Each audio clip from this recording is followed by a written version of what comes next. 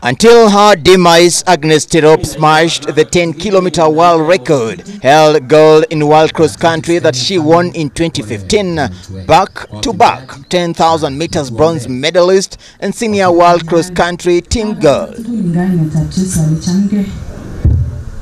Senators have now demanded a statement from the Ministry of Sports on measures it is taking to protect the country's athletes who are the pride of the nation, thanks to their eye-catching performance on the track.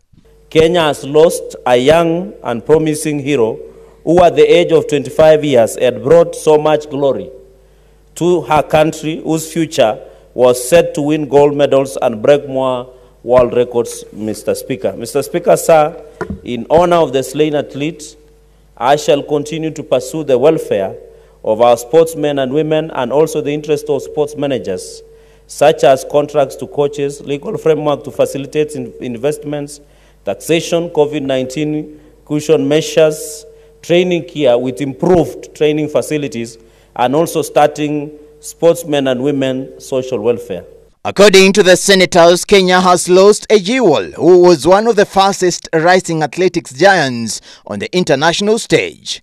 And therefore, Madam Speaker, these people need guidance, they need counseling, they need therapy all the time as a program, not only when things go wrong. These are young people, and Madam Speaker, we know something they call the folly of youth that we need to take into account. Even sports managers, the people who are at the athletics house, what are they doing to deal with this problem? I condemn the murder of Agnes Tirop, and may her soul rest in peace, even as we continue to seek justice for her and other victims of gender-based violence. Labour and Social Welfare Committee Chairman Johnson Sakaja said they will invite all the sports federation and players' representatives to develop a draft legislation with a view to reaching out and helping sports persons. Part of the plans we have as a committee is to do a 3-4-day retreat with the federations, not just the ministry. We start with the federations. We want the players' representatives of our key sports, our key, our athletes, football, rugby, a few of them, just to also get their side of what is happening.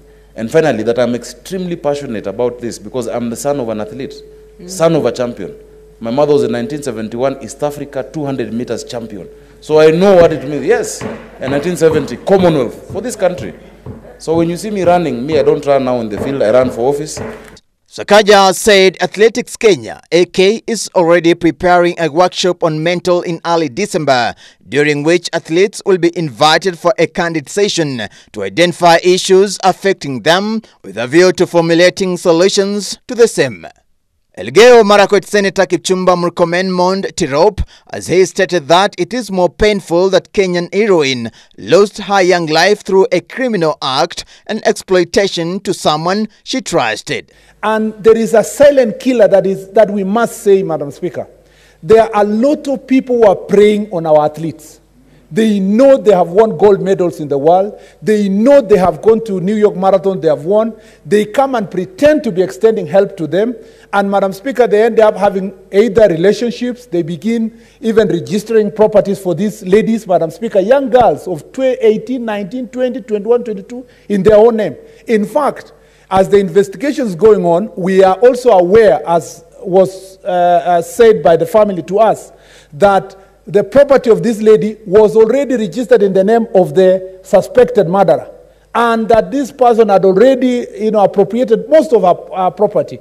On Tuesday, an autopsy was conducted that revealed Agnes Tirop's life was ended by a stab on the neck. The post-mortem examination, which was done by two pathologists at the Iten County Referral Hospital mortuary, also revealed that the international athlete was hit on the head with a blunt object. The autopsy came just a day after the prime suspect in the killing, Ibrahim Rotich, was arraigned at the Iten Law Courts, where Senior Principal Magistrate Charles Kutua ordered his detention at the Eldoret Police Station for 20 days for the police to conclude investigation. After the autopsy, the family moved the body to Eldoret Hospital mortuary ahead of the burial in Kap Nyamisa village, Nandi County on Saturday. Davis Mberia, Ebru News.